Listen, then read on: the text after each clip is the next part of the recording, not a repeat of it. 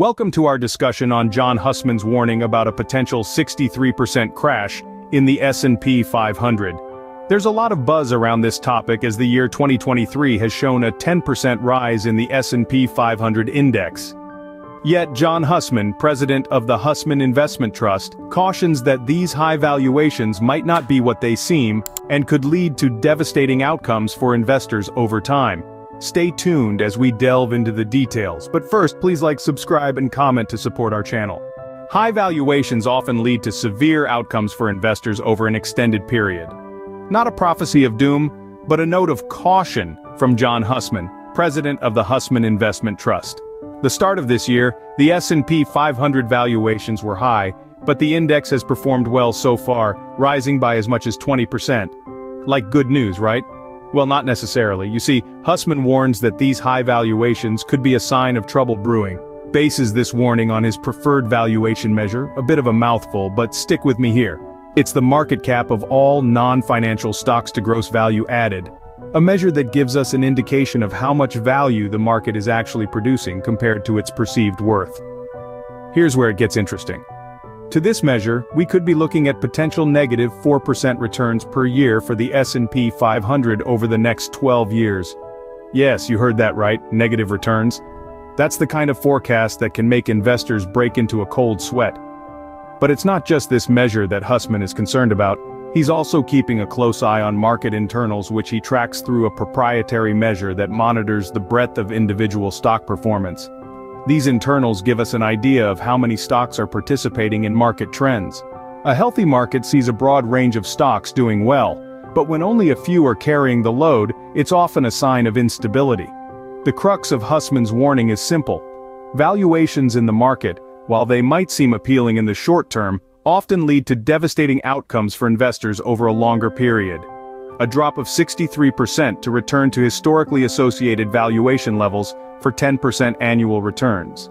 That's a significant dip, and it could come out of nowhere and quickly, historically associated with extreme valuations and unfavorable market action. But what could be the possible triggers for such a drastic downfall? Let's examine. Market internals can be a significant indicator of upcoming market trends. Now, when we talk about market internals, we're referring to a variety of measures that can provide insights into the overall health and direction of the market. John Hussman, president of the Hussman Investment Trust, has his own unique way of gauging market internals, uses a proprietary measure that monitors the breadth of individual stock performance. Think of it as a health check on the market's individual components, rather than just looking at the overall index. It's like checking the pulse of every runner in a marathon, not just the front runners. Hussman raises concerns about what he sees as poor market internals. His measure suggests that we're not seeing a broad, healthy advance in stocks. Instead, there might be an over-reliance on a few large-cap stocks driving the index higher, while many stocks are not performing well. This lack of breadth, Hussman warns, can be a red flag for the market. What does this mean for investors? Well, poor market internals can indicate potential losses coming quickly and without warning. Sounds scary, right? But why is that? It's because when the market's underlying health is weak, it becomes vulnerable to shocks. Any negative news or event could trigger a broad sell-off, leading to rapid losses.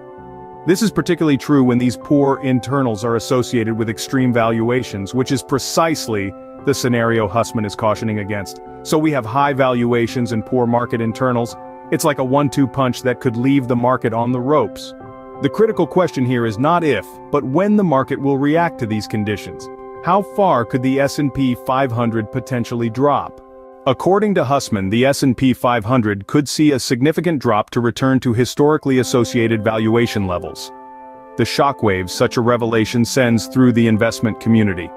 This isn't a minor fluctuation we're talking about, but a massive plunge of 63%. But why this drastic drop?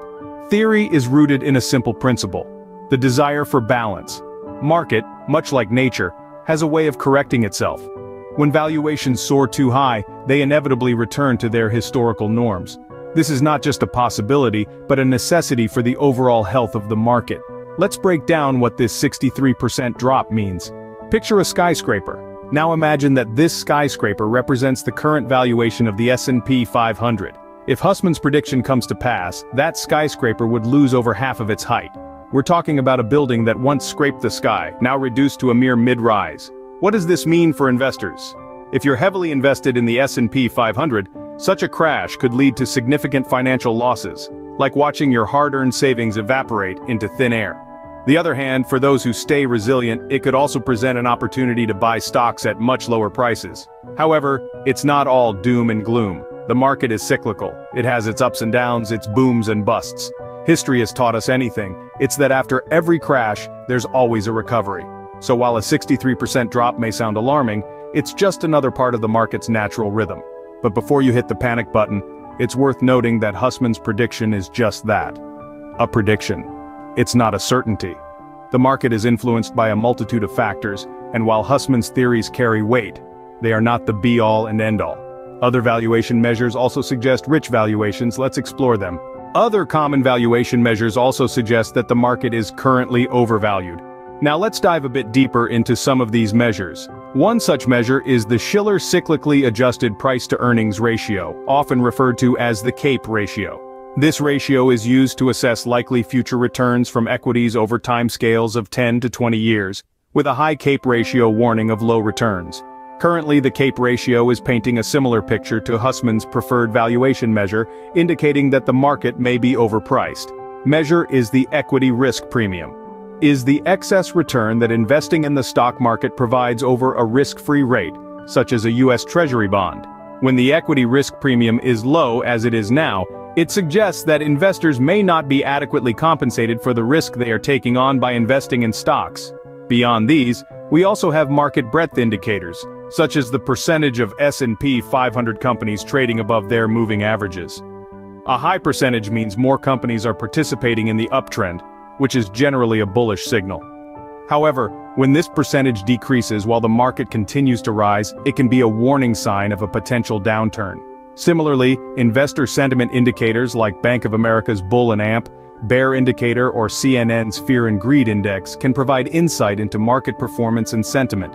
Indicators can often serve as contrarian signals. When sentiment is overly bullish, it may be a sign of a market top, and when sentiment is overly bearish, it may signal a market bottom.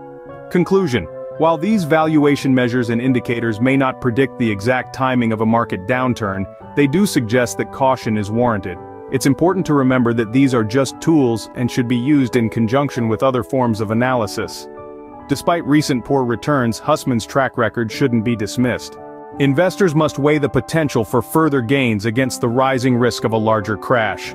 As we wrap up our discussion on John Hussman's perspective on the S&P 500, it's important to remember the key takeaways. Valuations may seem promising in the short term, but they often lead to devastating outcomes over a longer period. Hussman's analysis of market internals shows that losses could come quickly and unexpectedly. Furthermore, the potential for a market crash is not an isolated prediction. Other common valuation measures such as the Shiller Cyclically Adjusted Price-to-Earnings Ratio and the equity risk premium also suggest rich valuations. Breadth indicators and investor sentiment indicators further support this viewpoint. In essence, the current market scenario underscores the importance of being informed and prepared. As investors, it's essential to consider these potential risks when making decisions. Balanced approach, considering both the potential for further gains and the risk of a larger crash, is the key. Remember to like, subscribe, and comment to support our channel. Stay informed and stay safe in the market.